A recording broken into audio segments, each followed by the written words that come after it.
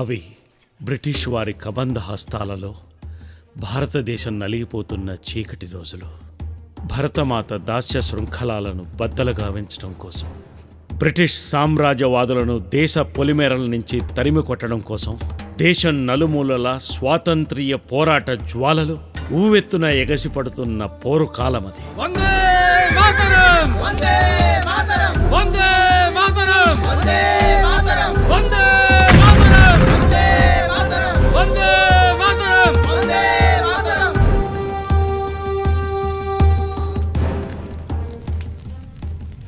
ఆ పోరు కాలంలో తెలుగునాట మచిలీపట్నం అనే పట్టణంలో 1869 అక్టోబర్ 15వ తేదీన సుబేదార్ అప్పయ్య నాయుడు శేషమాంబలకు 2వ సంతానంగా నేను జన్మించాను.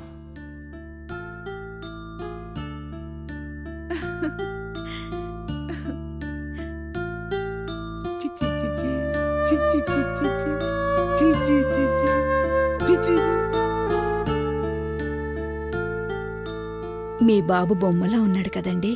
కాదు, బొమ్మల్ని ఆడించేవాళ్ళ ఉన్నాడు. చీచీ.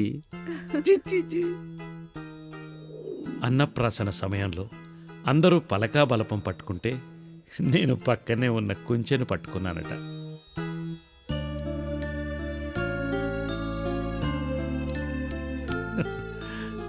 బహుశా తర్వాతి రోజుల్లో కళలే నా జీవితంగా మారతాయనడానికి అది సూచనేమో.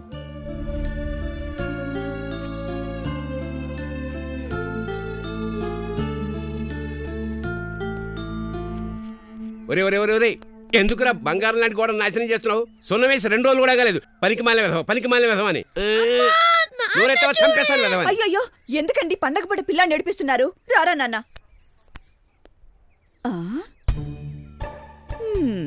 ఏమండి, వీడు మీ మీద ఎంతో ప్రేమతో మీ బొమ్మ గీస్తే ఎందుకండి వాణ్ణి కొడతారు? నా బొమ్మ చూడండి ఎంత బాగా గీశాడు.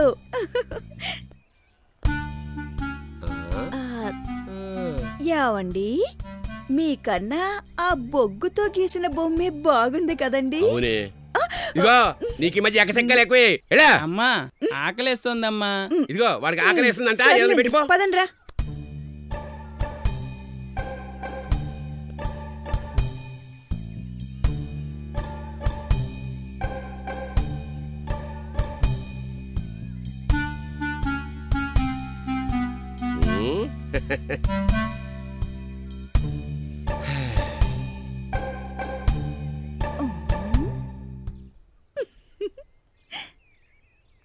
దొంగతనంగా చూసింది చాలు కానీ ఇక రండి.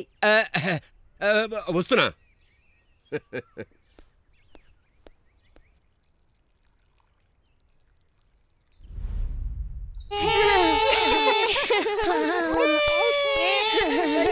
ఇది నాది, ఇది నాది.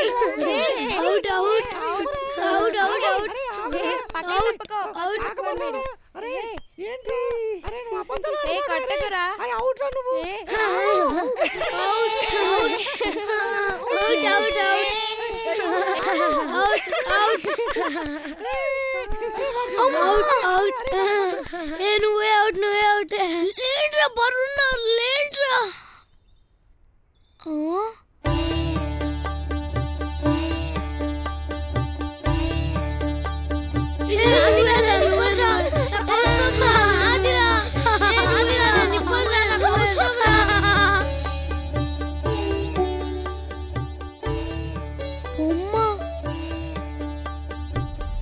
దేవత బొమ్మ.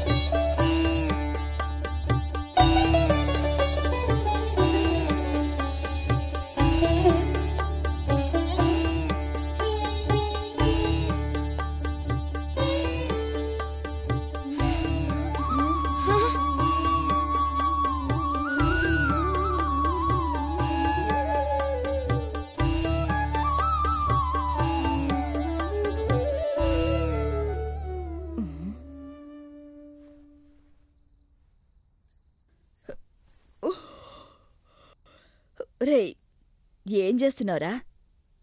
రేపొద్దున స్కూల్కి వెళ్ళాలి కదరా. రా వచ్చి పడుకో. వస్తున్నానమ్మా.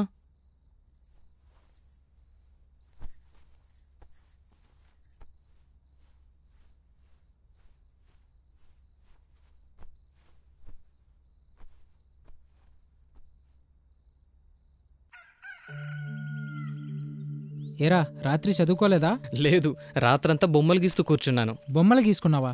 ఉండు నాన్నగారికి చెప్తాను. ఏంటి నాన్నగారికి చెప్తావా? అంత పని మాత్రం చేయొద్దు, నీకు దండం పెడతాను. నాన్నగారికి తెలిసిందంటే నన్ను చంపేస్తారు. నీ బొమ్మ కూడా వేసిస్తానులే. బొమ్మ? నాకు బొమ్మొద్దు గాని నువ్వు బుద్ధిగా చదువుకోరా చాలు. అనయ్య నిన్ను. అరే వెంకయ్య ఆగురా, ఆగరా. ఏ ఆగరా, ఉండు నీ పని చెప్తాను. నిన్ను ఏ ఉండు.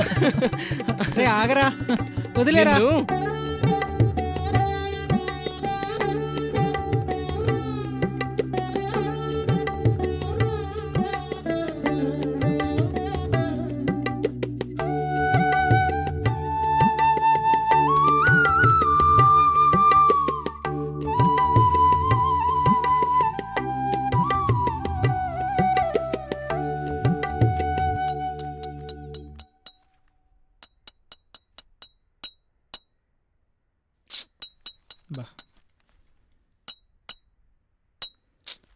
బా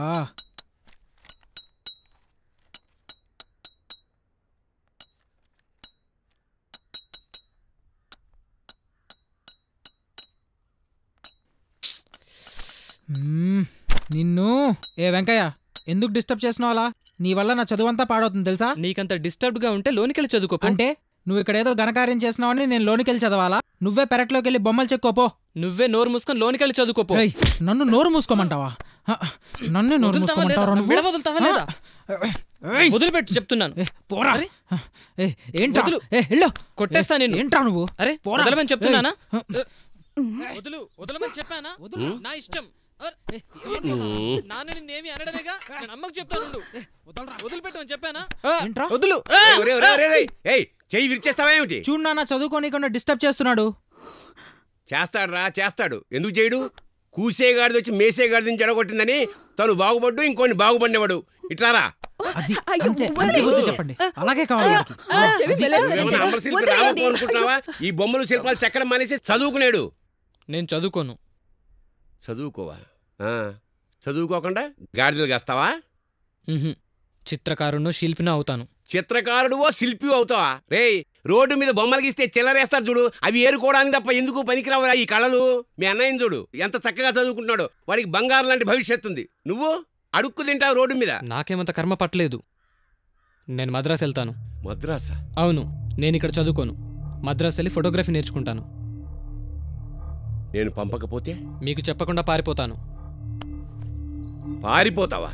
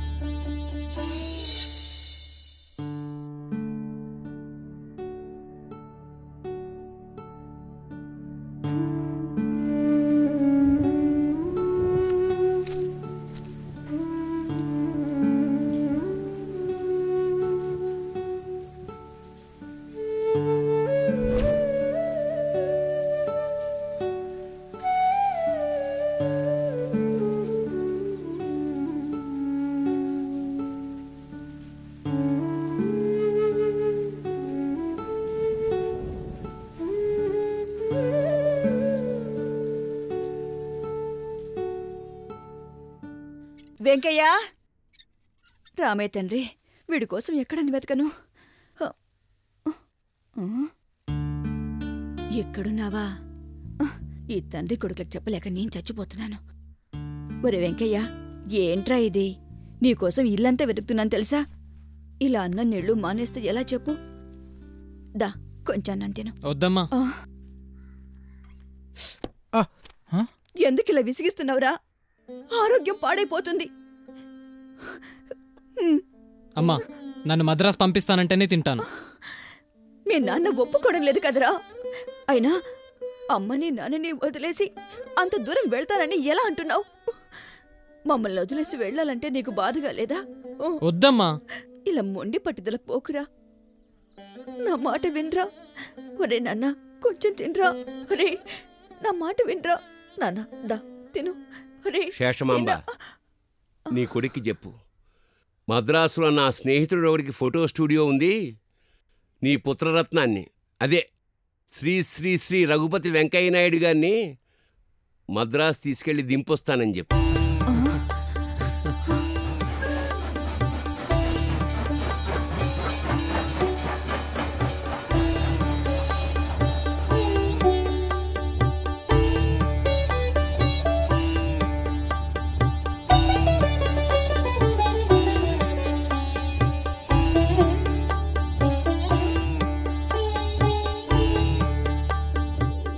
అలా మా నాన్నగారు నన్ను మద్రాసు తీసుకెళ్ళి ఆయనకు తెలిసిన ఒక ఫోటో స్టూడియోలో చేర్పించారు.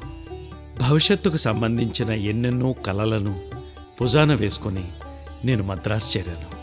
మద్రాసు నగరం నాకు స్వర్గంలా కనిపిస్తుంటే మా స్టూడియో ఓనర్ మాత్రం నాకు నరకం చూపించేవాడు.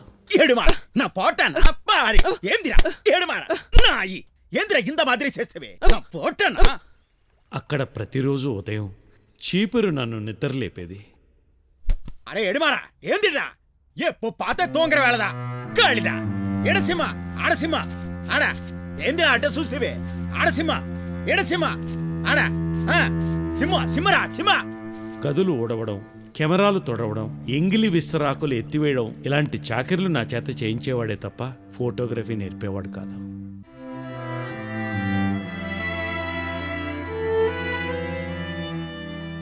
చదువులు వదులుకుని తల్లిదండ్రుల్ని బలవంతంగా ఒప్పించి వచ్చాను కాబట్టి అన్ని కష్టాలను నవ్వుతూ భరించాను. అతను ఫోటోలు తీస్తుంటే చాటుగా నిలబడి ఏకలవ్య శిష్యుడిలాగా నాకు నేనే ఫోటోలు తీయడంలో ఉన్న టెక్నిక్ని నేర్చుకున్నాను. కొంచెం ఇంత పక్కవా అప్ప. అంద మాదిరి రెడీ. ఏందప్ప అంద మాదిరి బిగ్స్గా పోతావు? స్ట్రైట్ అని నిల్లప్ప. అంద మాదిరి అంద మాదిరి అంద మాదిరి. ఇలా నేనెప్పుడు తీయాలి ఫోటోలు? ఇంగ ఇంగ ఇంగ పారు ఇంగ పారు.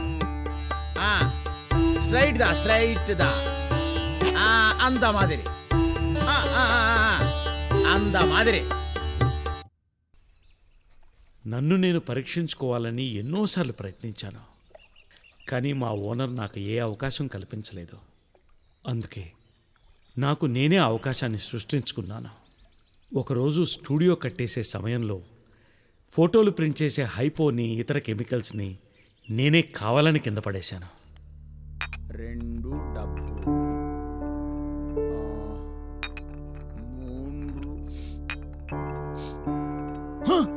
Photo chemical hypo. ఏందిరా అడే? ఏందిరా అడే వరికి? ఏమిరా ఏమిదంతా? ఏమిలా పారుబోసినావు? స్టూడియో అంతా పాడు చేస్తేవి కదరా, పాడు చేస్తేవి, గబ్బు గబ్బు చేస్తేవి. ఏందిరా ఏంది ఏంది ఇట్లా చేస్తేవి?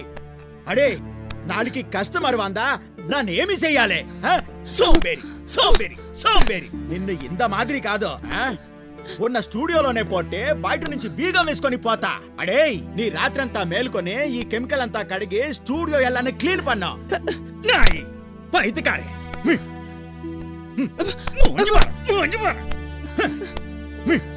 ಎಲ್ಲ ಪೈತ್ಯಕಾರೆಲ್ಲ ಸೇಂದಿட்டாங்க.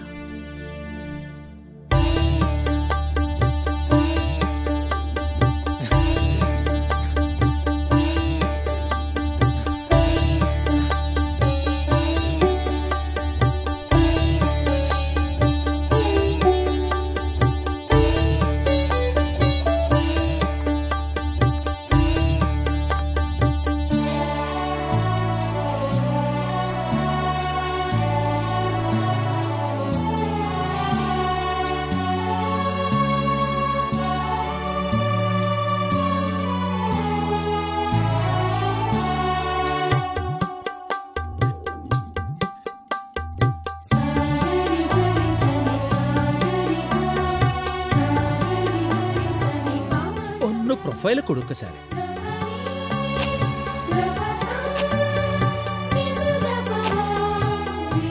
സാറേ ഇന്നു കുറച്ചുകൂടെ വെറൈറ്റി.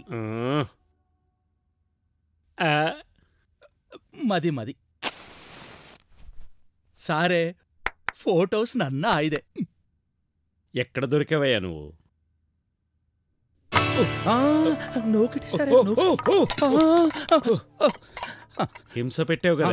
హింస అల్ల సారా, మీరు పోజులు బాగా ఇచ్చినారు, ഞാൻ ఫోటోలు బాగా తీసినాను అల్లే సారా.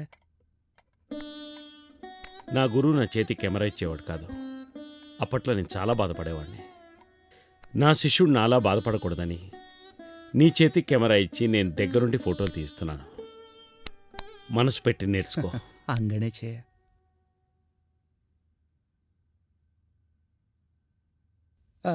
సారే, ఎనకు ఒక చెరియ డౌట్. డౌట్ తెలుగులో అడగవయ్యా. ఇంత పెద్ద సారే, అంత బుల్లి డబ్బా. జోసఫ్, అది డబ్బా కాదు, కెమెరా. మనకు అన్నం పెట్టేది. కర్తావే. ఇంత పెద్ద సారే, ఆ బుల్లి కెమెరాలో ఎంగినే. చెప్తాను. ఇప్పుడు నీ మనసులో ఎవరున్నారు? ఇంకెవరుంటారు సారే, నింగల మాత్రానే. మరి ఇంత పెద్ద మనిషిని నీ చిన్న మనసులో ఎలా దాచుకున్నావో ఈ కెమెరా కూడా అంతే. ఓ, ఇది మనసు పెట్టే. It's a technical wonder. అంగేనాను. అందుకే మనసు పెట్టి నేర్చుకోమన్నాను. కొండ అద్దమందు కొంచెమై ఉండదా విశ్వదాభిరామ వినురవేమా.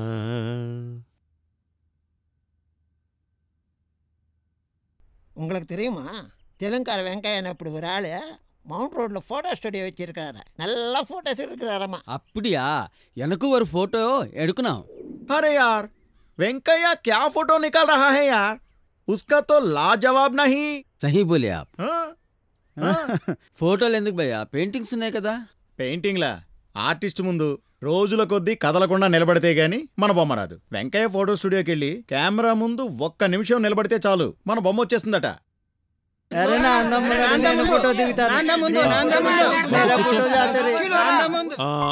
లెఫ్ట్. ఓకే. ഇവനാരാണ് ജോക്കറ പോലെ? എനിക്ക് മലയാളം അറിയാ, ഞാൻ മലയാളിയാണ്. മനസ്സിലായോ? നിക്ക് പറഞ്ഞത് മനസ്സിലായില്ലേ? రెడీ. నీలుకోదయ శవానికి ఫోటో తీసినట్టుంటుంది. మామూలుగా ఉండు, ఇటు చూడు, ఇలా చూడు. ఓకే, అలా ఉండు. Okay, study. ఏయ్, ఏంటే కెమెరా మీదకి వస్తున్నావు? బొమ్మ పెద్దగా కనబడాలని. నీ బొందలా కనపడతావు. కూర్చో. అంతేనా? నవ్వు. అది లే. నీ వాపా.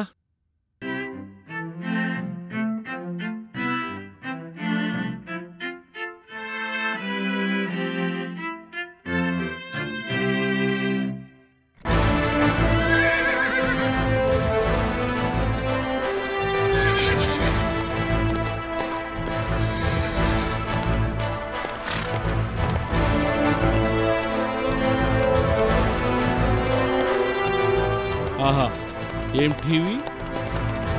ముఖంలో ఆ రాజసం చూడు. ఆహా, మహారాజులా ఉన్నాడు కదూ.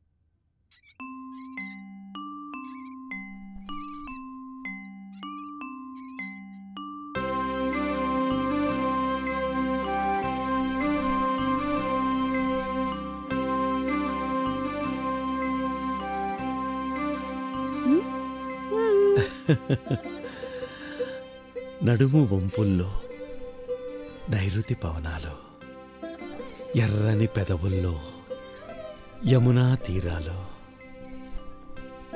ఈ కుంచెకు దొరికేనా ప్రియభామిని అందాలు. కవిత్వం తర్వాత ముందు పెయింటింగ్ పని కానివ్వండి, నడుము పట్టుకుపోతుంది. పాపం కందరీగా నడుము కదా. అయితే నేనిప్పుడు అర్జెంటుగా పెయింటింగ్ వేయడం కరెక్టా, లేక ఈ అమ్మాయి గారి నడుమొత్తడం కరెక్టా? నేను చెప్తాను. నేను మర్యాదగా నోరు మూసుకుని ఇక్కడి నుంచి వెళ్ళడమే కరెక్ట్. అబ్బో, బంగారానికి కోపం వచ్చినట్టుంది. నువ్వు కోపంలో కూడా చాలా అందంగా కనిపిస్తున్నావు. ఇప్పుడు అందంగా ఉండాల్సింది నేను కాదు, మీ పెయింటింగ్. అంతేనంటావా? అవును, అంతే. అవును, అంతే.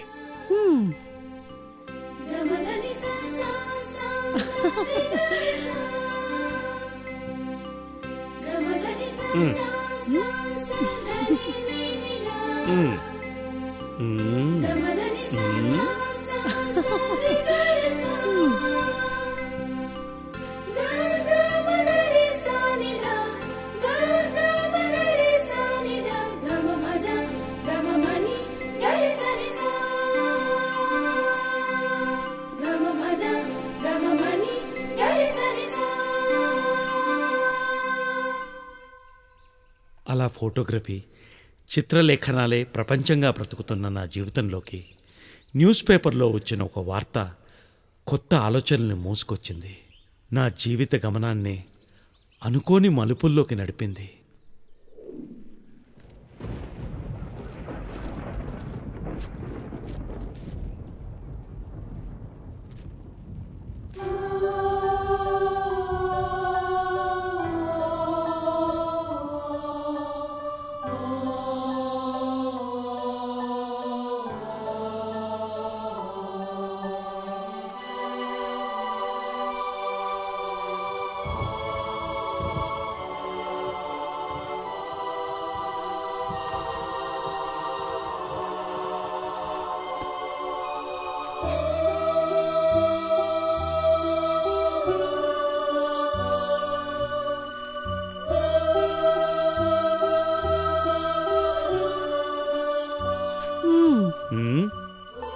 కాఫీ.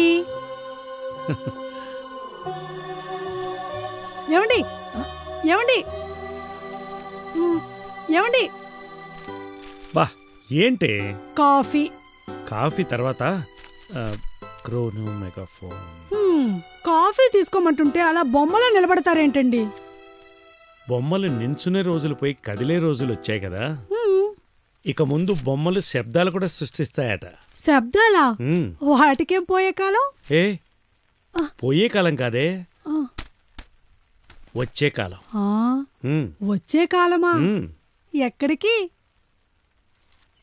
అది కాదురా బంగారు, సినిమా గురించి నీకు తెలుసు కదా. ఈరోజు పేపర్లో చాలా ముఖ్యమైన వార్త వచ్చింది. లండన్లో సినిమా వ్యాపారం చేస్తున్న బ్రిటిష్ గవర్నమెంట్ అనే సంస్థ వారు క్రోనో మెగాఫోన్ అనే సినిమా యంత్రాన్ని కనుక్కున్నారట. ఆ యంత్రాన్ని ఉపయోగిస్తే తెర మీద బొమ్మకు తగ్గట్టు పక్క నుంచి శబ్దాలు వినిపిస్తాయట. అంటే బొమ్మ మాట్లాడుతుందా? ఆహా, బొమ్మ మాట్లాడదు.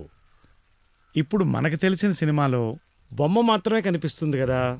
అదే ఆ యంత్రాన్ని ఉపయోగిస్తే బొమ్మ కనిపించినప్పుడు పక్క నుంచి వ్యాఖ్యానము, పాటలు వినిపిస్తాయన్నమాట. అదే పద్ధతి ఉపయోగించి బొమ్మ చేత మాట్లాడించొచ్చు కదా.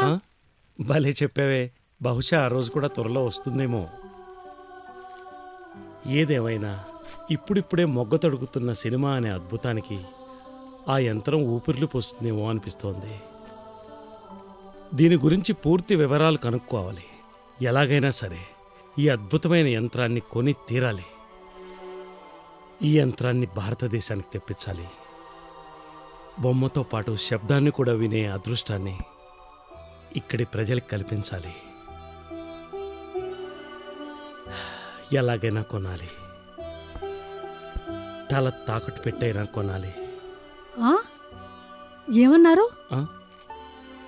అదే తల తాకట్టు పెట్టైనా కొనాలి అన్నాను. కొట్టాను.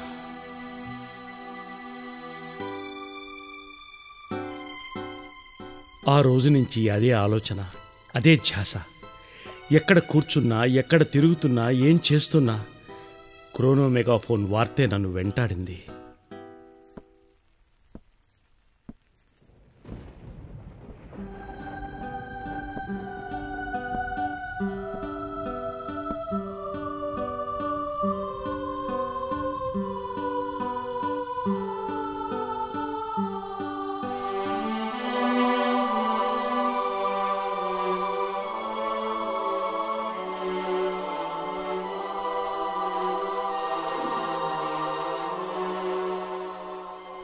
అలా ఎటూ పాలుపోని పరిస్థితిలో ఉన్న నేను ఏదైనా సలహా ఇస్తాడేమోనని తిరువెంగళాచారిని పిలిపించాను. సార్వాండి, ఏదో రమ్మన్నారట. కూర్చోండి చారి గారు. నాకున్న ఒకే ఒక పెద్ద దిక్కు, నా శ్రేయోభిలాషి మీరే. మంచైనా చెడైనా నేను మీతోనే చర్చిస్తాను. ఒక విషయం చెప్పండి. నా ఆస్తి మొత్తం తాకట్టు పెట్టైనా సరే ఈ క్రోనో మెగాఫోన్ కొనాలనిపిస్తోంది. దీని గురించి మీ సలహా ఏమిటి? మంచి సలహా ఇవ్వనా? చెప్పండి. ఒక్కసారి ఇంద విషయత్తిలే అమ్మావాండి సలహా తీసుకుంటే బాగుంటుందనేది నా సలహా. అయ్యా తిరువెంగడాచార్య అవర్గళే, ఆస్తులన్నీ కుదవపెట్టి కెమెరాలు, క్రోనో మెగాఫోన్లు కొంటానంటే ప్రపంచంలో బుద్ధున్న ఏ భార్యన్నా ఒప్పుకుంటుందా చెప్పండి? అంతేనంటారా అవర్గలే? అవ్వళదాన్ తిరువేంకటాచార్య అవర్గళే, మీరు చుమ్మారింగ పోంగ. పేనుకు పెత్తనం ఇస్తే తలంతా కొరికి పెట్టిందట అమాయకపు చక్రవర్తి.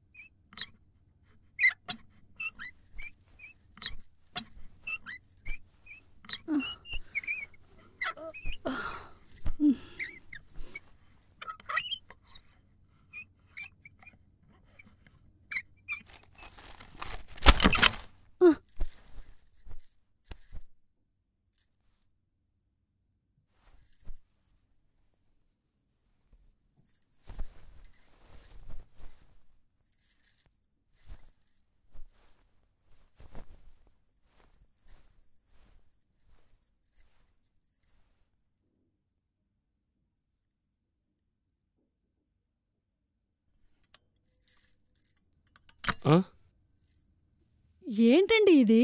ఏమైంది మీకు? అది అది మీరు దేని గురించి ఆలోచిస్తున్నారో, ఎందుకు ఇంతగా బాధపడుతున్నారో నాకు తెలుసు. అది క్రోనో మెగాఫోన్ అని మొన్న పేపర్లో వచ్చింది కదా. అది తెలుసండి, మొన్ననే కదా చెప్పారు. అయినా దీని గురించి అంత బుర్రపాటు చేసుకోవడం దేనికి? అది మీ భవిష్యత్తుకు ఉపయోగపడుతుంది అంటే వెంటనే కొనేసేయండి. అదేం పెద్ద బంగారమా ఏంటి? బంగారం కొనడం ఈజీయే. 3000 4000 పెడితే బోలెడంత వస్తుంది. కానీ క్రోనో మెగాఫోన్ కొనాలంటే 30,000 కావాలి. 30,000? అంత ఖరీదా? మరేమనుకున్నావు? నేను హైరాణ పడుతుంది దీని గురించే. అంత డబ్బు అప్పుగా దొరకాలన్నా చాలా కష్టం. ఏదైనా విలువైన వస్తువు తాకట్టు పెడితే తప్ప. ఏం తాకట్టు పెడతారు? మన ఫోటో స్టూడియోనా? ఫోటో స్టూడియో అని కాదు, ఇంకేదైనా తాకట్టు పెట్టడానికి మన దగ్గర దానికంటే వేరే ఏముందండి? అంటే మన ఫోటో స్టూడియో తాకట్టు పెట్టేయండి. బంగారం, ఆ మాట నా మీద కోపంతో అంటున్నావా? కాదండి, నమ్మకంతో చెప్తున్నాను. అయినా మీ తల తాకట్టు పెట్టే కంటే మన ఫోటో స్టూడియో తాకట్టు పెట్టడమే మేలు కదా. అంతేనంటావా? అంతే. మన స్టూడియో కుదవ పెట్టి వెంటనే క్రోనో megaphone తెప్పించేద్దాం. Thank you. Yes yes.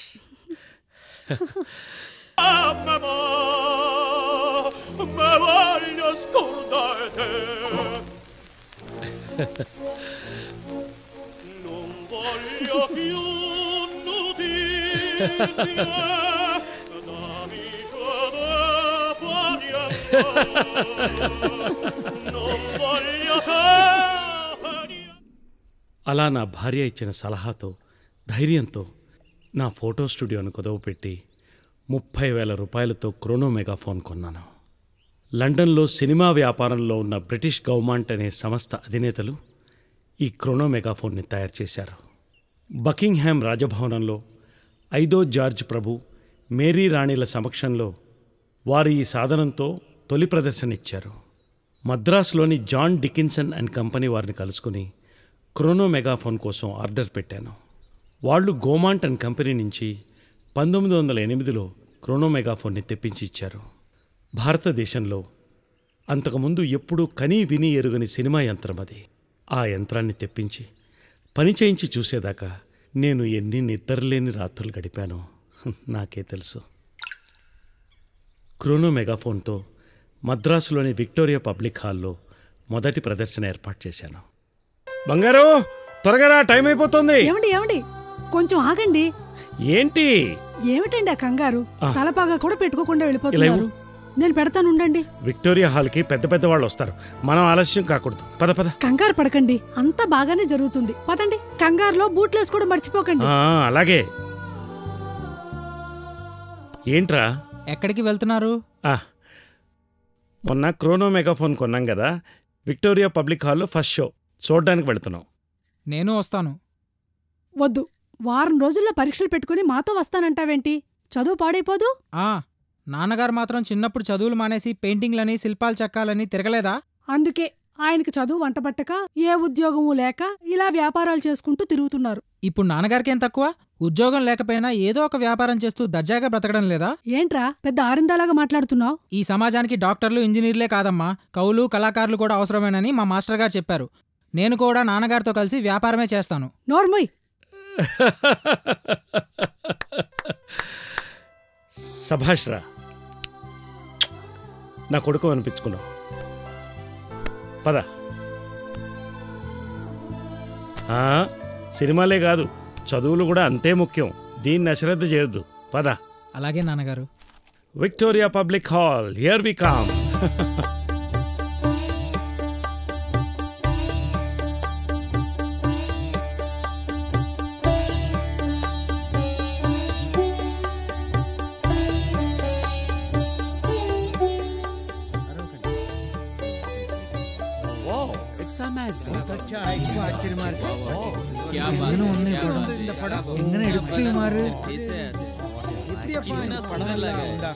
കാണാനായിട്ട്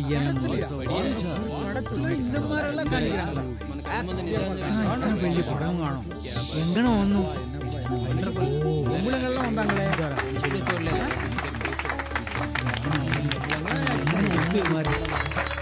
ரொம்ப ஆச்சரியமா இருக்குல்ல இப்படிதான் உண்டாங்கங்களா பாருங்க பாருங்க எப்படி பண்றாங்க అలా తెల్లని తెరపై కదిలే బొమ్మలను దక్షిణ భారత ప్రజలకి మొదటిసారిగా చూపించిన ఘనత నాకే దక్కింది. ఈ మొదటి ప్రదర్శన వల్ల నాకు డబ్బులు రాకపోయినా ప్రదర్శన మాత్రం విజయవంతమై ప్రేక్షకుల ప్రశంసల వర్షంలో నేను తడిచిపోయాను. ఆ సమయంలోనే నాలో ఒక కొత్త ఆలోచన పురుడు పోసుకుంది.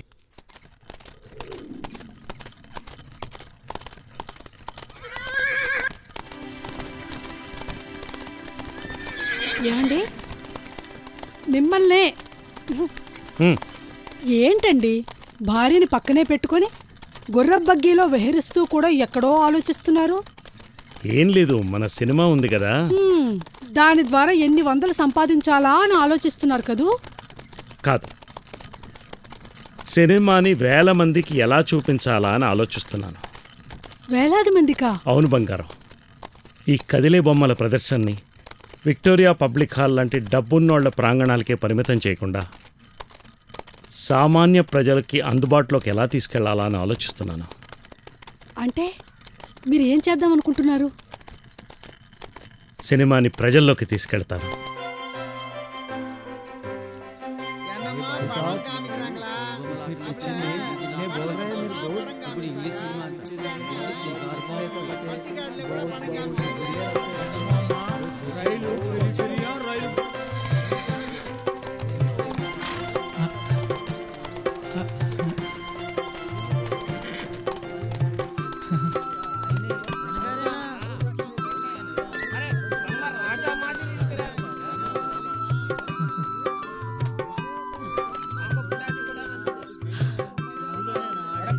నమస్కారం అంకయ్య గారు, మాకు సినిమా చూపిస్తున్నారు, చాలా సంతోషం. రే మురుగన్, జోసెఫ్ని చూడు, సినిమా అనగానే మీసాలు తీసేసి కొత్త పెళ్లి కొడుకులా తయారయ్యాడు.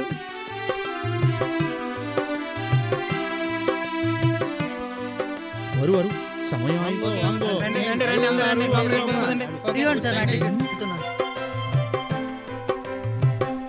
ఫ్రెండ్స్, ఈరోజు నేను మీకు అద్భుతాన్ని చూపించబోతున్నాను.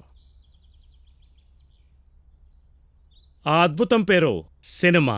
పేరేంటి చెప్పండి? సినిమా. గుడ్. ఇన్నాళ్ళు మనం మన ఎదురుగా ఉన్న మనుషుల్ని, వారి ఆటపాటల్ని చూసాం.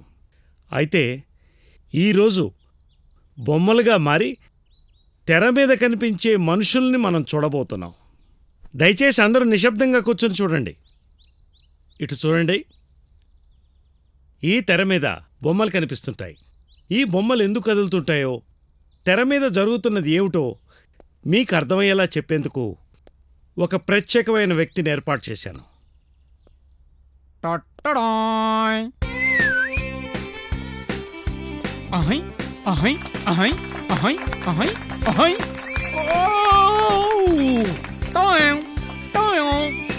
ప్రేక్షకులకి హాయ్.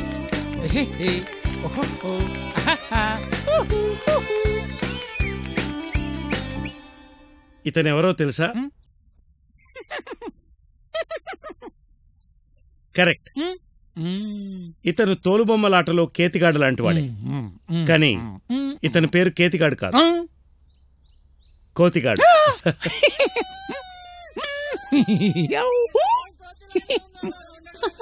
సైలెన్స్. మీరందరూ నిశ్శబ్దంగా కూర్చుంటే సినిమా ప్రారంభం అవుతుంది. ఓకే? కోతిగాడు కదా.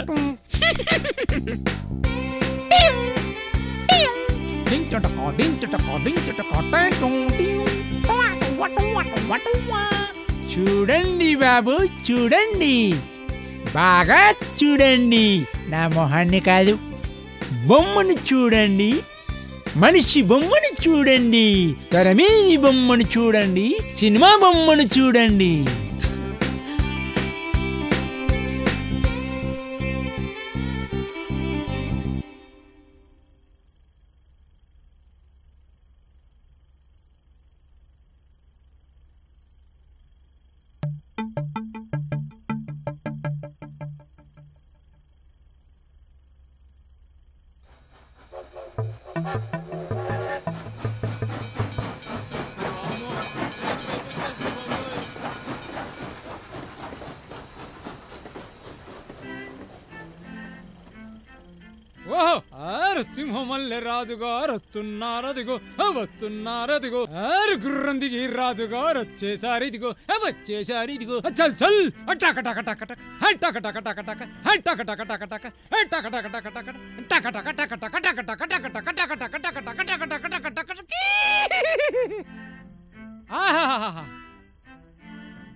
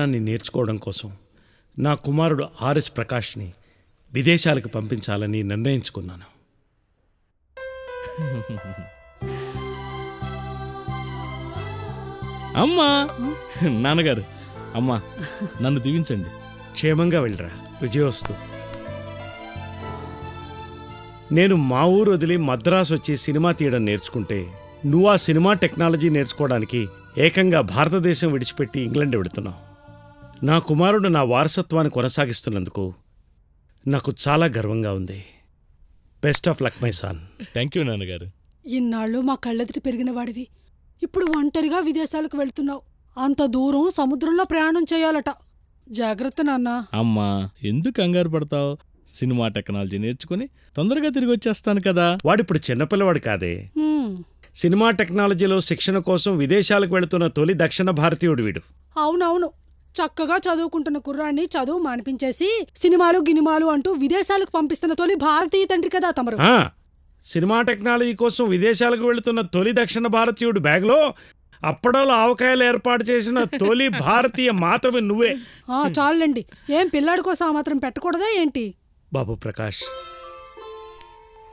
నువ్వు నా ఆశల దీపం. నాన్నగారు, నిన్ను విదేశాలకు పంపుతున్నది వ్యాపారం కోసం, డబ్బులు సంపాదించడం కోసం కాదు. భవిష్యత్తులో ఈ ప్రపంచ గమనాన్ని మార్చనున్న సినిమా అనే మొక్కను నీరు పోసి పెంచడం కోసం, సినిమా అనే మొక్కను మహావృక్షంలా మార్చడం కోసం. రాబోయే రోజుల్లో ఆ మహావృక్షం కింద లక్షలాది మంది తమ బ్రతుకు తెరువుల్ని వెతుక్కుంటారు. కోట్లాది మందికి అన్నం పెట్టే అమ్మగా ఆ వృక్షం ఎదుగుతుంది. ఇది నేను ముందుగా ఊహించి చెప్తున్న మాట. This is my vision. నాన్నగారు. అవును ప్రకాష్, ఏ రోజుకైనా సినిమాయే ఈ సమాజాన్ని మారుస్తుంది. సినిమాయే ఈ ప్రపంచాన్ని శాసిస్తుంది. అటువంటి సినిమాకు తెలుగునాట మనమే పునాదులం కావాలి, మనమే సారథులం కావాలి. అందుకోసం మనం బలైపోయినా పర్వాలేదు. ఏమండి నాన్నగారు? అవును, సినిమా అంటే ప్రపంచానికి రాసే ప్రేమలేఖ. సినిమా అంటే ప్రజల గుండెల్లో గీసే చిత్రరేఖ. సినిమా నా ఆశ, సినిమా నా శ్వాస.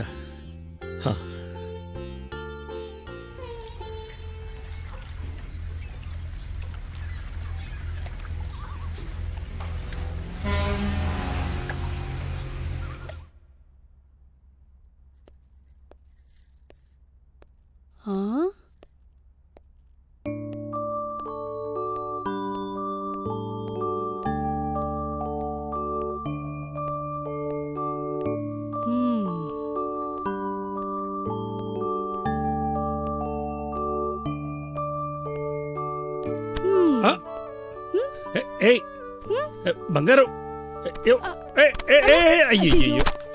అయ్యో, నన్ను పడేసావు బాగానే ఉంది, ఆ పుస్తకాలను ఇలా పడేయడం బాగలేదు.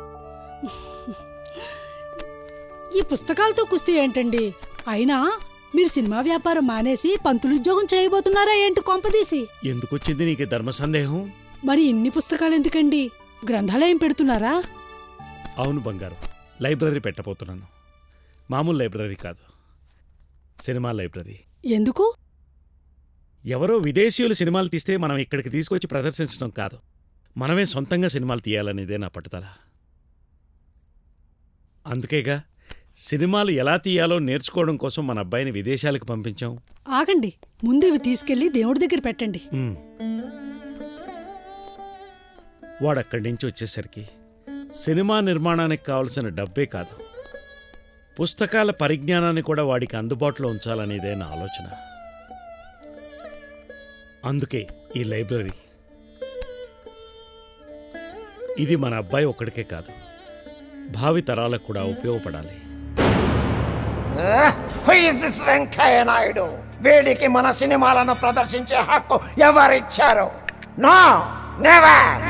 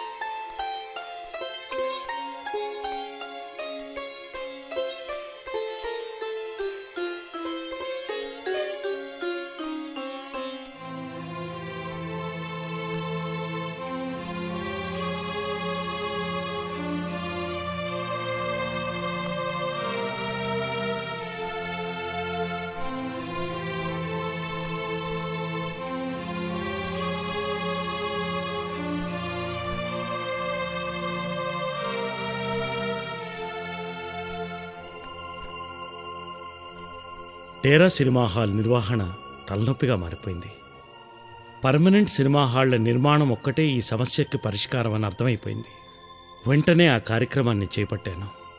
మద్రాసులోని మౌంట్ రోడ్లో కూవం నది పక్కనున్న హ్యారిసన్ బ్రిడ్జ్ సమీపంలో 1913లో గెయిటీ థియేటర్ను నిర్మించాను. మద్రాసులో భారతీయులు నిర్మించిన తొలి పర్మనెంట్ సినిమా హాల్ అదే. ఆ తర్వాత 1914లో మద్రాసులోని మింట్ స్ట్రీట్లో క్రౌన్ థియేటర్ను నిర్మించాను.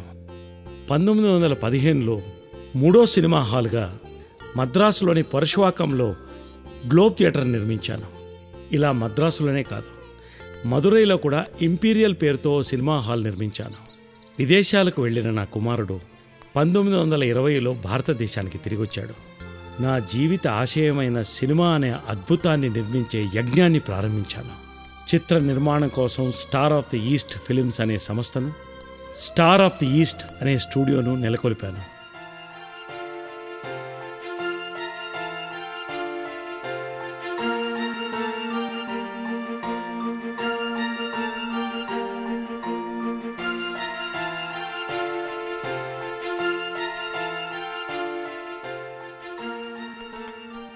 నమస్కారం సార్. నమస్తే. వణక్కం సార్ వండి. తిరువెంకటాచార్య అవర్గళే, మీరు నాకంటే వయసులో పెద్దవారండి. మీరు నాకు వణక్కం చెప్పకూడదు. ఇల్లే సార్ వండే ఇల్లే. వయస్సులో నాందా పెద్దవాణ్ణి కావచ్చు, కానీ బుర్రలో మీరుదా గొప్పవారు. అది మీ అభిమానం. జోసెఫ్ ఎక్కడా?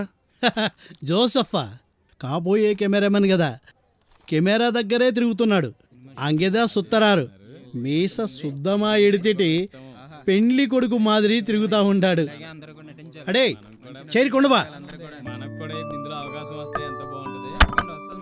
అడే సార్ చేయరా, సార్ చేయరు. వా కుమ్ముడుకో కుమ్ముడుకో. బాబు నువ్వు వెళ్ళు. చారి గారు. താങ്ക് യു ചാരി അവർകളെ.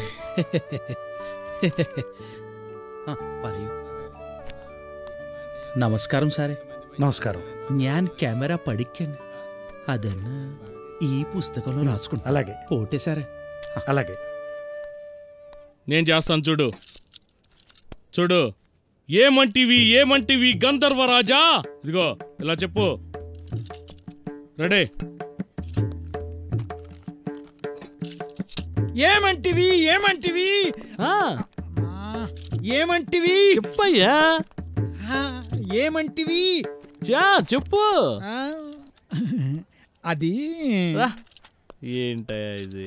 ఇటు ప్రకాష్, కెమెరా వైపు చూడమను. కెమెరా వైపు చూస్తే బాగుంటుంది. ఏమంటివి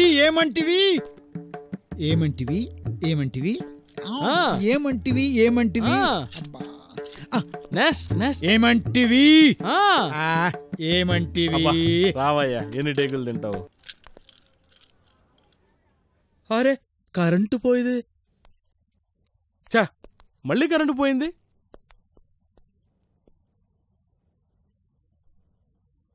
నాన్నగారు, కరెంటు కొత్త చాలా ఎక్కువగా ఉంది. ఇలాగే ఉంటే షూటింగ్ ఎలా పూర్తి చేయాలో అర్థం కావట్లేదు.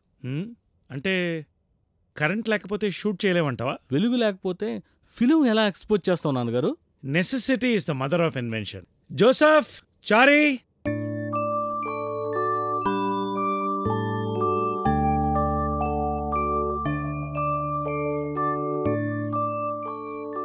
జోసెఫ్ కొంచెం లెఫ్ట్కి, చారి గారు కొంచెం మొహానికి పెట్టండి. కమాన్ ప్రకాష్, కెమెరా రోల్ చేయి. అలా రౌద్రంగా చెప్పాలి. నేను చెప్తా చూడు. కరెంటు అరుదుగా ఉండే ఆ రోజుల్లో ఆ విధంగా సన్లైట్తో షూటింగ్ చేసే కొత్త ప్రక్రియకు నాంది పలికాను. ఆ రోజు నుంచి నా studio glass స్టూడియోగా పిలువబడింది. Good morning sir. Hello డికాజ్లో sir. ఈ మేకప్లో అచ్చు భారతీయ నారిలో ఉన్నావు. Nobody can make out that your an Anglo Indian. Thank you sir. Good. అమ్మో, ఆడోళ్ళు కూడా యాక్ట్ చేస్తున్నారా? వాళ్ళు మన తెలుగు వాళ్ళు కాదు, ఆంగ్లో ఇండియన్స్. ఏ జాగ్రత్త. అరే పడిపోతుందయ్యా, కింద పెట్టు. జాగ్రత్త అయ్యా. మన జీవితాల్లో వెలుగు నింపేది ఈ లైట్లేనయ్యా. ఈ లైట్లో వెలుగు పడినంత కాలమే ఏ సినిమా వాడైనా వెలుగులో ఉంటాడు. గుర్తుంచుకో. వెళ్ళు.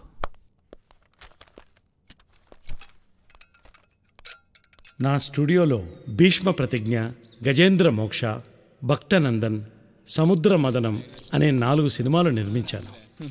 మనకి బయట తిండి లేకపోయినా ఈ రాజవేషాలు వేసుకుని దర్జాగా మీ పత్రిక తరఫున ఇంకేమైనా ప్రశ్నలు అడగాలనుకుంటున్నారా? Interview is over. పర్సనల్గా నా ఒపీనియన్ చెప్పాలనుకుంటున్నాను. ప్లీజ్. ఏమీ లేదు. I thought I'm going to meet a film personality, but I have faced A true క్రూసేడియర్ of cinema and a multi-faced personality. Sir, நம்ம ஃபைனான்சியர் வந்திருக்கிறார். வணக்கம் பிள்ளை சார். வணக்கம் வெங்கையா சார். உட்காருங்க.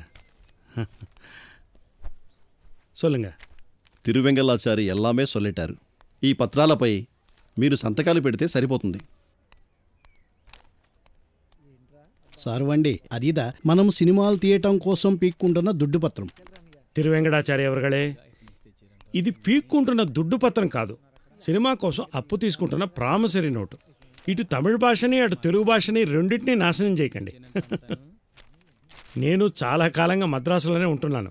ఎనకు తమిళ్ నల్లవే తెలియం. తమిళ్లే సొల్లుంగ. ఆమా సార్, ఆమా. వెంకయ్య సార్, రిస్క్ తీసుకుంటున్నారేమో, కొంచెం యోచన పన్నంగే. పిళ్ళై సార్, అరుదుగా వచ్చేదే విజయం. దానికోసం రిస్కులు తీసుకోక తప్పదు.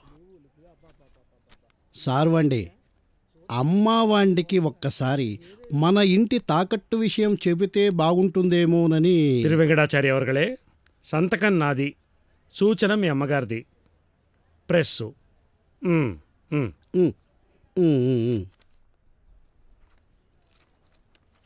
పిళ్ళై సార్, అడిగిన వెంటనే మాట మన్నించి డబ్బులు అందించారు. మిక్క నండ్రి. నండ్రి నా వరే sir.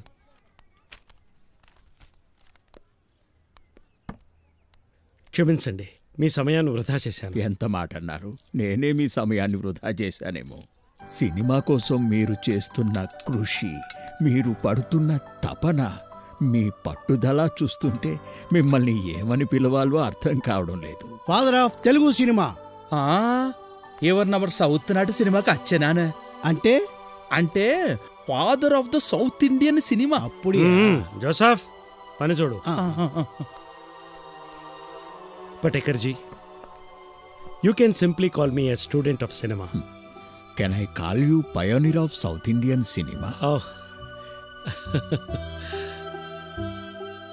Finally, as a pioneer, what is your vision towards the future of cinema?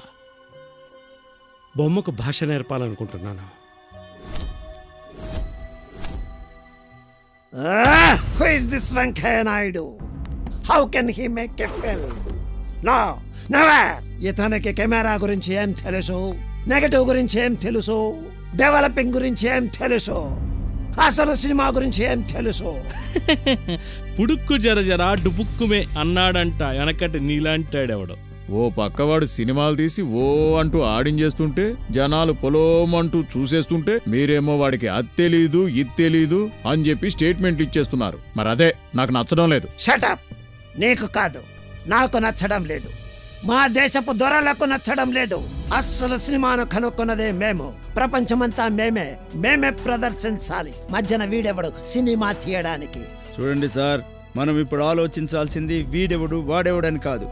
వాడు సినిమాలు తీయకూడదు, వాడి గురించి జనాలు గొప్పగా చెప్పుకోకూడదు.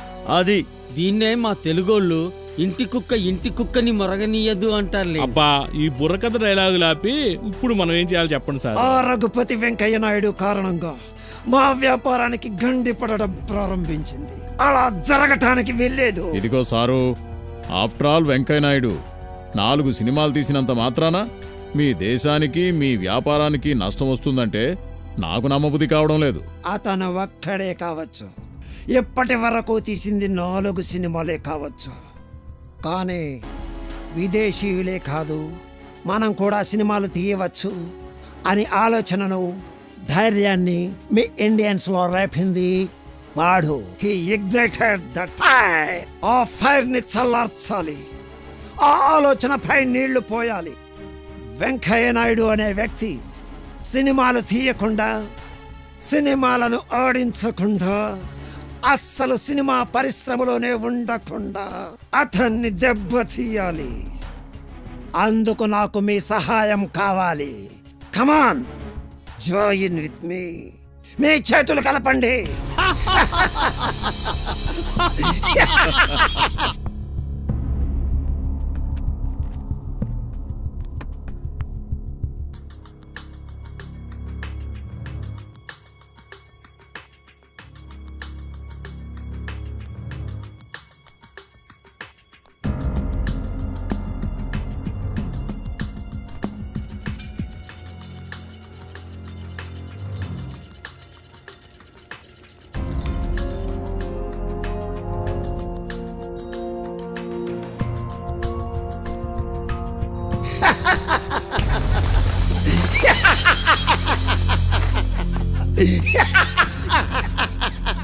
శకుని క్యారెక్టర్ని అండర్ ఎస్టిమేట్ చేయదు. మహాభారతాన్ని మలుపు తిప్పిన క్యారెక్టర్ శకుని క్యారెక్టర్. కూడా ఉండి నమ్మించి వెన్నుపోటు పొడిచిన క్యారెక్టర్ శకుని. ఉండవయ్యా. కనుక ఈ క్యారెక్టర్ని మనం ఏమిటయ్యా సంతకాల కోసం వచ్చాను సార్. ఎలాగో స్టోరీ డిస్కషన్ టైంలో లెక్కలు సంతకాలు చిచే.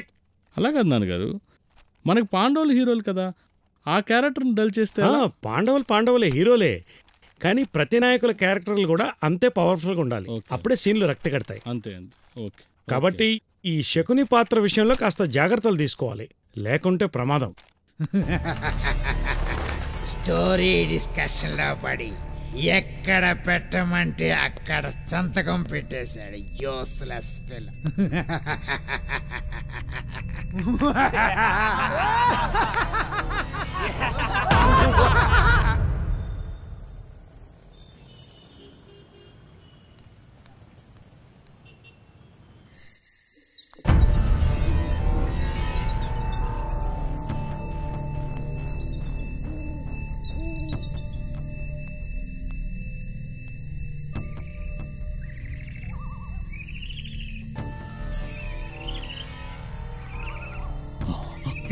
రైల్ బాక్స్ తీసుకో, జాగ్రత్త తీసుకో.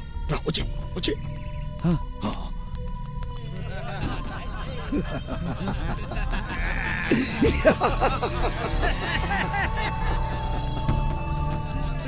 బ్రిటిష్ అధికారానికి అడ్డు చెప్పిన ప్రతి ఒక్కడు ఇలా మంటల్లో ఖాళీ బూడిదైపోవలసిందే.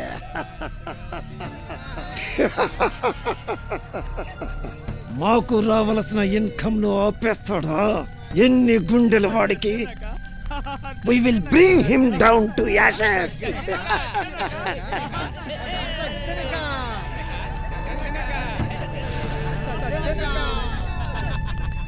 Ravi అస్తమించని British సామ్రాజ్యమునకు another victory.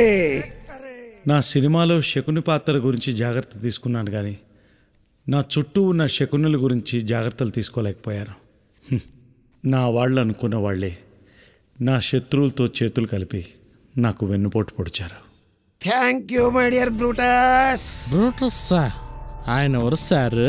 ప్రపంచ చరిత్రలోనే నమ్మక ద్రోహానికి, మోసానికి, దగాకు బ్రూటస్ అనేవాడు ఓ సింబల్. మీరు కూడా అలాంటి వారే. ఏంటి సార్ అంత మాట అన్నారు? ఆ రఘుపతి వెంకయ్య నాయుడు మీకు ఉద్యోగాలు ఇచ్చాడు, తిండి పెట్టాడు, బ్రతుకు తెరువు చూపించాడు. కానీ మీరు నేనిచ్చే డబ్బులకు, నేను పోయించే మందుకు కక్కుర్తి పడిపోయి మిమ్మల్ని నమ్ముకున్న వ్యక్తికే వెన్ను పోటు పొడిచారు. Correct sir? మనల్ని ఎవరైనా నమ్మితేనే కదా సార్ నమ్మక ద్రోహం చేసేది. కరెక్ట్. అందుకే మీరు నాకు చాలా బాగా నచ్చారు.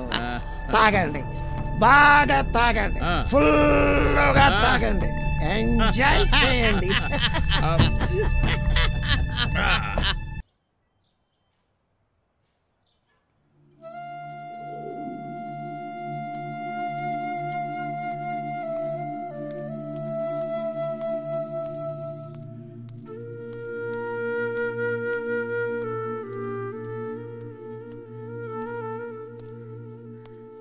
సార్వండి, సార్వండి.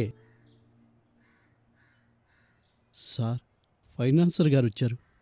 మనం అప్పు తీర్చలేదని మన ప్రాపర్టీని హ్యాండ్ ఓవర్ చేసుకుంటున్నారు.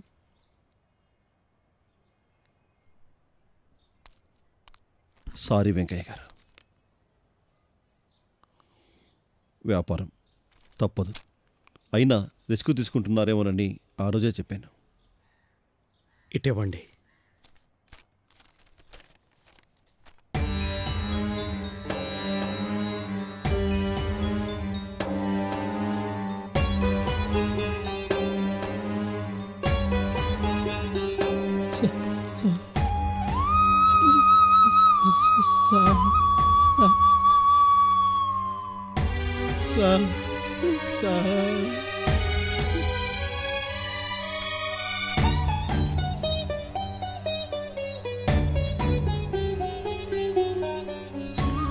మన్నించండి వెంకయ్య గారు.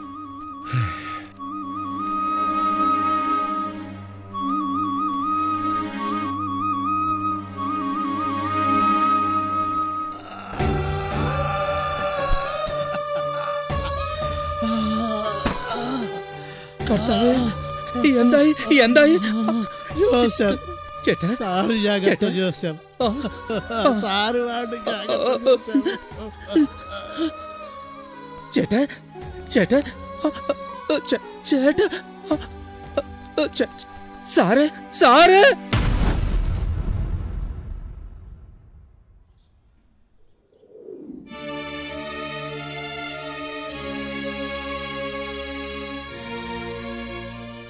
చారి తిరువెంకటాచారి చారి చారి తిరువెంకటాచారి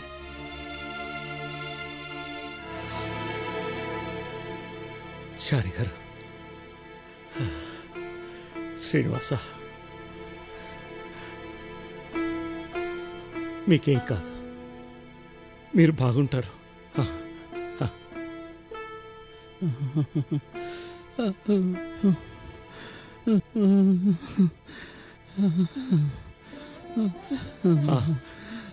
నాకేం పర్వాలేదు, నాకేం కాదు, నాకేం కాదు, మీరు బాగుండండి.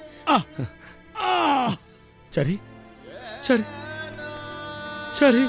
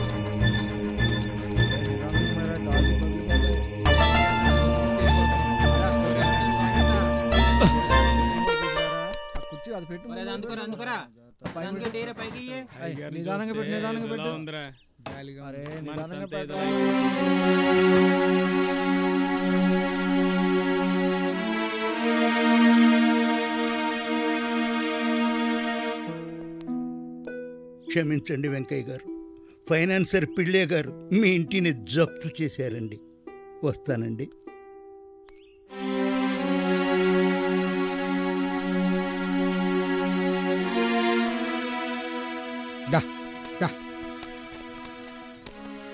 దండాలయ్య గారు, వెళ్ళొస్తానయ్యా.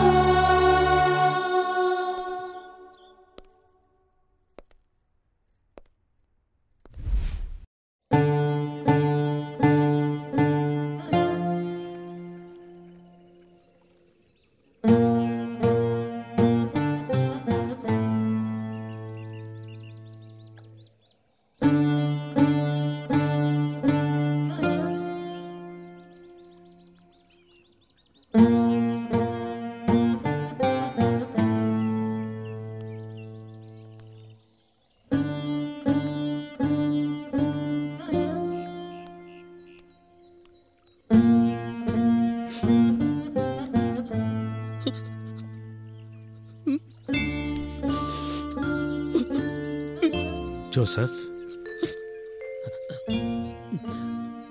రా కూర్చో. రా కూర్చో. జోసఫ్, జోసఫ్, ఏమైంది నీకు? ఎందుకు ఇలా చిన్నపిల్లల్లో ఏడుస్తున్నావు? సరే ఏమైంది జోసఫ్? సరే, మిమ్మల్ని ఇలా చూడలేకపోతున్నాను. ఇప్పుడు నాకేమైందని? మహారాజులా బతికని మీరు ఇలా. అయినా జీవితం అంతా తీపే అయితే చేదు రుచి ఎలా తెలుస్తుంది? జీవితం అంతా చేదే అయితే తీపి రుచి ఎలా తెలుస్తుంది? నీళ్లల్లోకి విసిరేసిన రాయి కొన్ని అలలను సృష్టించి లోతుల్లోకి దిగబడిపోతుంది. నేను కూడా నీళ్లల్లోకి విసిరేసిన రాయి లాంటి వాడిని. సరే, ఇలాంటి పెద్ద పెద్ద మాటలకు నాకు అర్థాలు తెలియవు. నేను ఆ ప్రభువును కోరుకునేది ఒకటే, మళ్ళీ మళ్ళీ మిమ్మల్ని మహారాజులా చూడాలి, మహారాజులా చూడాలి, మహారాజులా చూడాలి.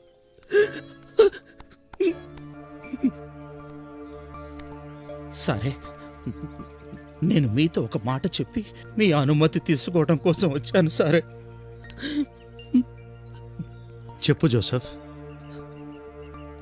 సరే, నేను పొట్ట చేత పట్టుకొని మద్రాసు వచ్చినప్పటి నుంచి నాకు అన్నం పెట్టింది మీరు, బట్టలిచ్చింది మీరు, నా పెళ్లి చేసి నాకు గూడు ఏర్పాటు చేసింది మీరు. అటువంటి మీరే ఈ రోజు నాస్త కష్టాలు పడుతున్నారు. అందుకే నేనిక్కడుండి మీకు భారం కావటం ఇష్టం లేదు. కలకత్తా వెళ్ళిపోయి అక్కడ ఏదన్నా పని వెతుకుతాను. సరే, మంచిదే, కానీ కలకత్తా వెళ్ళడం ఎందుకు? ఇక్కడే ఎక్కడైనా పని వెతుక్కోవచ్చు కదా. లేదు సరే, నేను ఇక్కడ ఉండను. నేను మద్రాసులోనే ఉంటే మీ దగ్గర తప్పితే వేరెవ్వరి దగ్గర పని చేయను. ఇని 6 గంట జోలి చేయ ఇష్టమల్ల. ఇది నా ప్రభువు తిరిగిన గడ్డ. ఈ గడ్డ మీద మీకు తప్పితే వేరెవ్వరికి సేవ చేయలేను. అలా చేయాల్సి వస్తే చచ్చిపోతాను.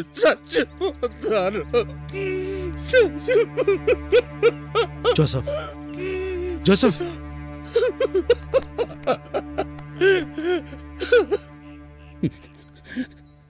చూడు జోసఫ్, సినిమా పరిశ్రమ అనేది సముద్రం లాంటిది. మనమంతా అందులోని చేపలు లాంటి వాళ్ళం. చేపలు చనిపోతాయేమో కానీ సముద్రం ఎండిపోదు. సముద్రాన్ని నమ్ముకున్న చేపల సినిమా పరిశ్రమ ఎక్కడ పచ్చకుంటే అక్కడికి వెళ్ళి బతుకో. Best of luck brother.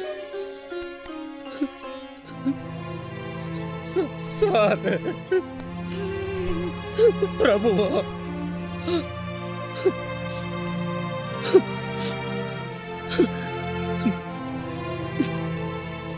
Joseph, అక్కడ దాదాసాహెబ్ ఫాల్కేని కలిసి నా దగ్గర పనిచేసావని చెప్తే నీకు తప్పకుండా పనిస్తాడు.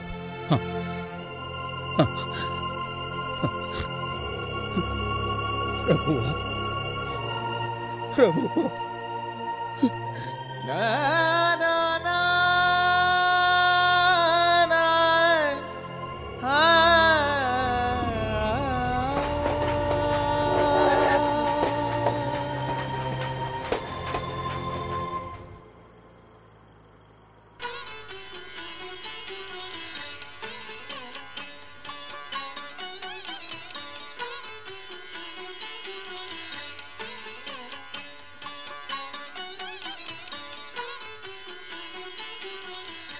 ఆహా, ఏం సినిమారా!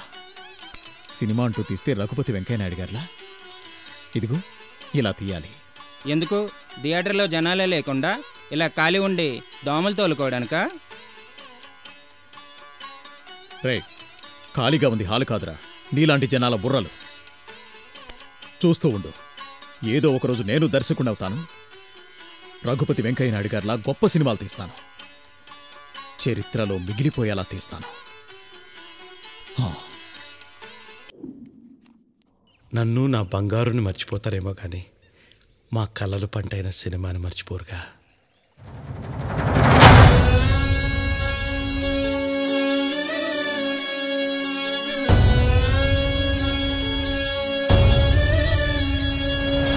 ఎట్టా పుట్టి ఎట్టా పెరిగి ఎట్టా నువ్వు బతికావయ్యా వెంకయ్య, ఎట్టా నువ్వు బతికావయ్యా. నువ్వు వాన చుక్కవై పూల మొక్కవై, నువ్వు వాన చుక్కవై పూల మొక్కవై, వేగు చుక్కవై ఎదిగావయ్యా, వేగు చుక్కవై ఎదిగావయ్యా. ఎట్టా పుట్టి ఎట్టా పెరిగి ఎట్టా నువ్వు బతికావయ్యా వెంకయ్య, ఎట్టా నువ్వు బతికావయ్యా.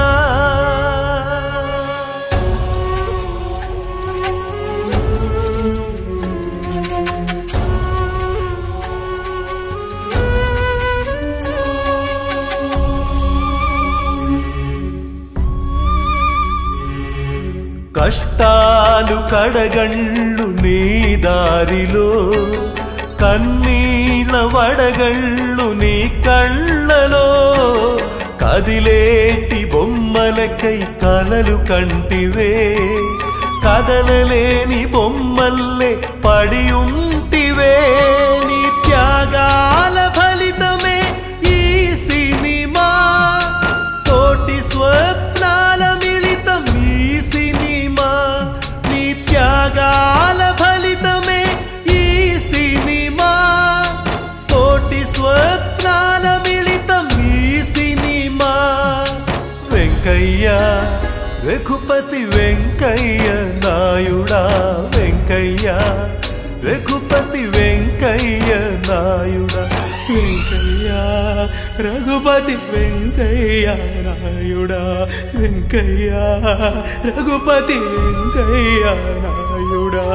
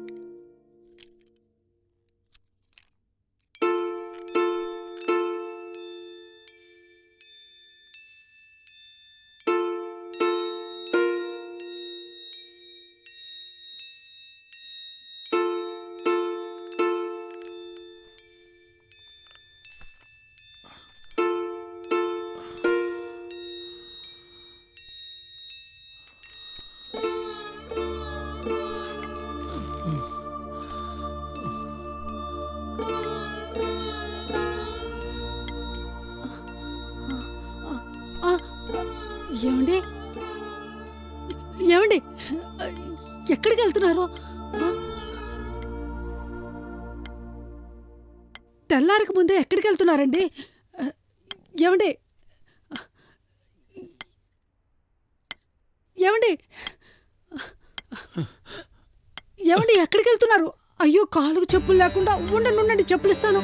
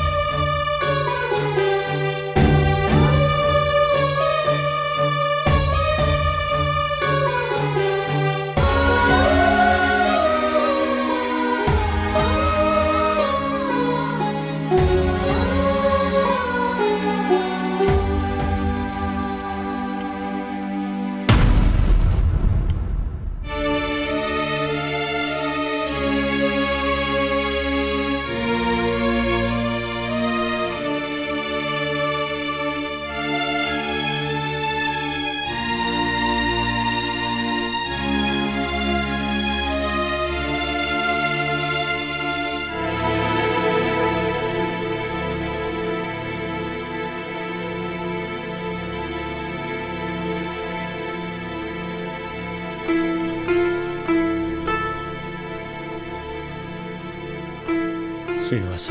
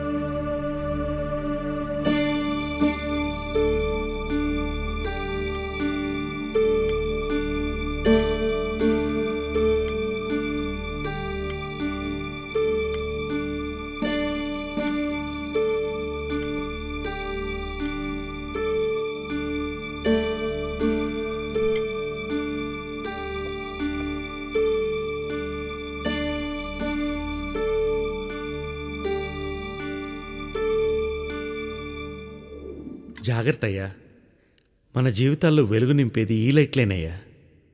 ఈ లైట్లో వెలుగు పడినంత కాలమే ఏ సినిమా వాడైనా వెలుగులో ఉంటాడు.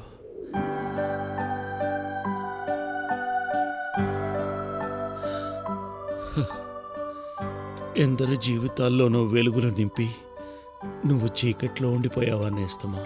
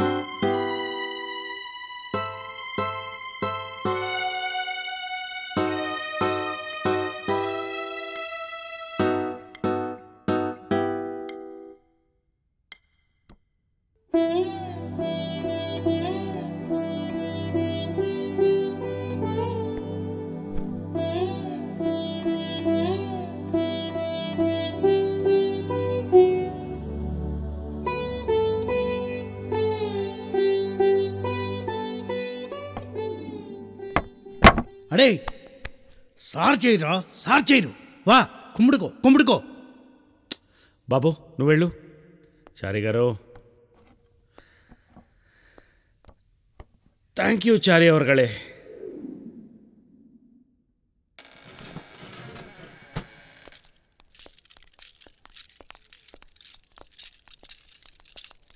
పదండి పదండి పదండి పదనే.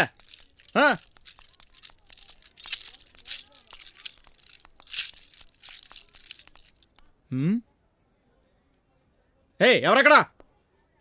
ఏయ్ ఎవరు నువ్వు? ఏయ్ నిన్నే. మాట్లాడవే. వెంకయ్య నాయుడు. వెంకయ్య నాయుడు చెప్పులు మూసేవాడివా? మోహన్ చూడు మోహన్, పాత సామాన్లు దొంగిలించేవాళ్ళ ఉన్నావు. వెళ్ళి బయటికి వెళ్ళే. వెళ్ళవయ్యా, నీకే చెప్పేది బయటికి వెళ్ళే.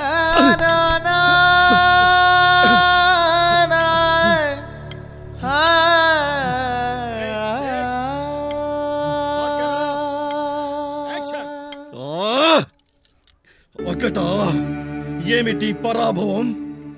మానధనుడైన ఈ కురు సార్వభౌముడికే ఇంత పరాభవమా? సహింపజాల.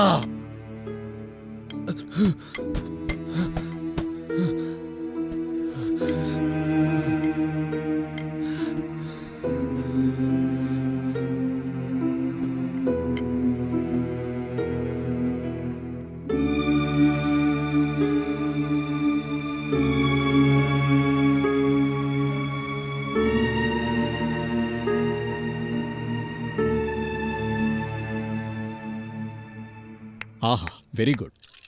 అదరగొట్టావయ్యా. ఏం యాక్ట్ చేసావు? నేను చేయటం కాదు సార్, మీరే నాతో చేయించుకున్నారు. అంతా మీ దయ. నోనో, నా దయ కాదు. ఇదంతా మా గురువు రఘుపతి వెంకయ్య నాయుడు గారి దయ. మీ గురువా? అవును, నేను ఆయన ఏకలవ్య శిష్యుణ్ణి. ఆయన తీసిన సినిమాలను చూసినప్పుడే నేను సినిమా దర్శకుడిని అవ్వాలనుకున్నాను. తీస్తే ఆయనలాగే సినిమా తీయాలనుకున్నాను. ఈరోజు ఆయన కట్టిన స్టూడియోలోనే సినిమా తీస్తున్నాను. సార్ నిజంగానా? ఎస్, ఇది రఘుపతి వెంకయ్య నాయుడు గారు కట్టిన స్టూడియో. ఇది ఆ మహానుభావుడు నడిచిన నేల. ఇక్కడ మనం అడుగు పెట్టగానే ఆయన ప్రభావం మనందరిపైనా పనిచేస్తుంటుంది. నీకు కూడా ఆయన గాలి సోకుంటుంది. అందుకే అద్భుతంగా యాక్ట్ చేశావు. Thank you sir. We are very grateful to him. అవును sir. And thankful to him. ఎట్టా పుట్టి ఎట్టా పెరిగి ఎట్టా నువ్వు బతికావయ్యా వెంకయ్య, ఎట్టా నువ్వు బతికావయ్యా.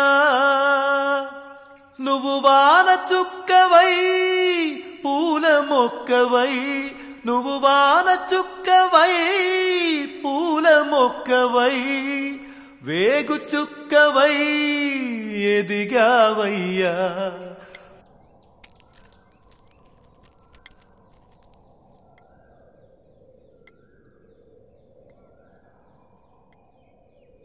హే ఫిలిం, నీ త్యాగాల ఫలితమే ఈ సినిమా, కోటి స్వప్నాల మిళితం ఈ సినిమా. కష్టాలు కడగండ్లు నీ దారిలో, కన్నీళ్ళ వడగండ్లు నీ కళ్ళలో, కదిలేటి బొమ్మలకై కలలు కంటివే, కదలలేని బొమ్మల్లే పడి ఉంటివే. నీ త్యాగాల ఫలితమే ఈ సినిమా, కోటి స్వప్నాల మిళితం ఈ సినిమా. నీ త్యాగాల ఫలితమే ఈ సినిమా, కోటి స్వప్నాల మిళితం ఈ సినిమా. వెంకయ్య, రఘుపతి వెంకయ్య నాయుడా, వెంకయ్య, రఘుపతి వెంకయ్య నాయుడా, వెంకయ్య, రఘుపతి వెంకయ్య నాయుడా, వెంకయ్య, రఘుపతి వెంకయ్య నాయుడా.